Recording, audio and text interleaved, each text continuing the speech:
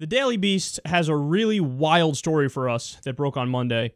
Listen to what the government is doing with your tax money. They say, the Pentagon gave a controversial UK PR firm over $500 million to run a top-secret propaganda program in Iraq, the Bureau of Investigative Journalism revealed. The firm Bell Pottinger's output included short TV segments made in the style of Arabic news networks and fake insurgent videos, which could be used to track the people who watched them, according to a former employee.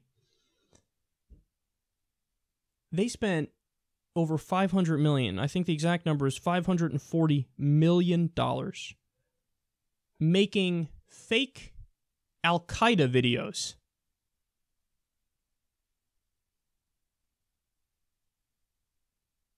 I don't know why this isn't the biggest story on the planet right now. I don't know why the news networks aren't running with it 24/7. I mean, you want to talk about a big story. This is pretty fucking big, don't you think?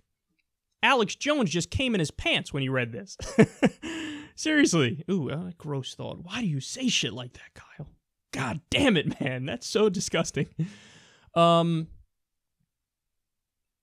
We made fake Al-Qaeda videos, bro. Now, like, their reasoning, I mean, they have a reason, but I don't know. It seems questionable to me.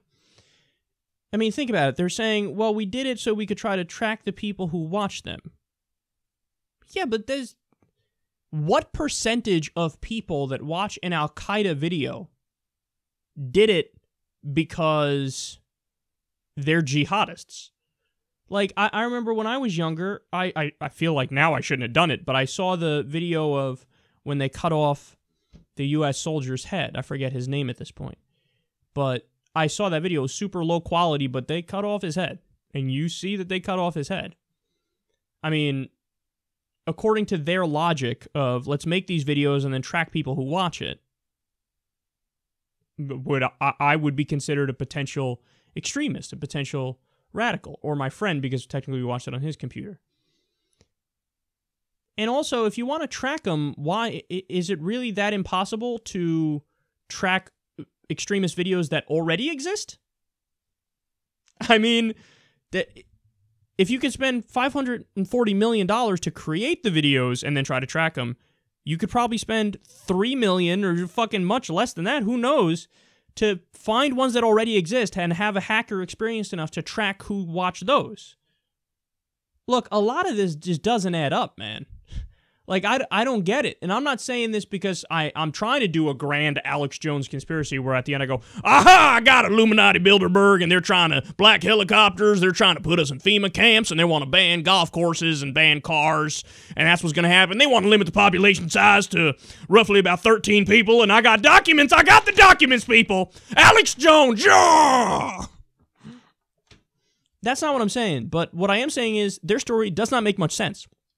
And at the end of the article, they mention like, oh, and by the way, we don't know and probably will never know if they actually caught anybody as a result of this program.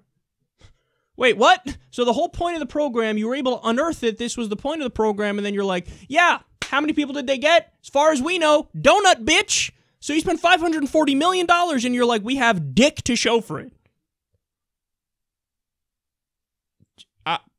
I'm at a loss for words. I don't know what the fuck is going on. I mean, it's almost like they would try to make the videos to hype up the threat of Al-Qaeda further and then continue keeping us there. But even that, I feel like you wouldn't need to make it yourself. You could just take existing extremist videos and fucking show those and be like, oh, ooga booga, we gotta stay in there forever in Iraq and freedom and liberty, something. Shut the fuck up while we take the oil. Ooh, what? What? Did I say that out loud? I don't know what's going on here, man, but the bottom line is, this is the dumbest shit I've ever heard in my life. You can spend $540 million making a fake Al-Qaeda video as right now we don't have clean water in Flint, Michigan. We can't get clean water to human beings in what's supposed to be the richest country on the planet. Our infrastructure gets a grade of D.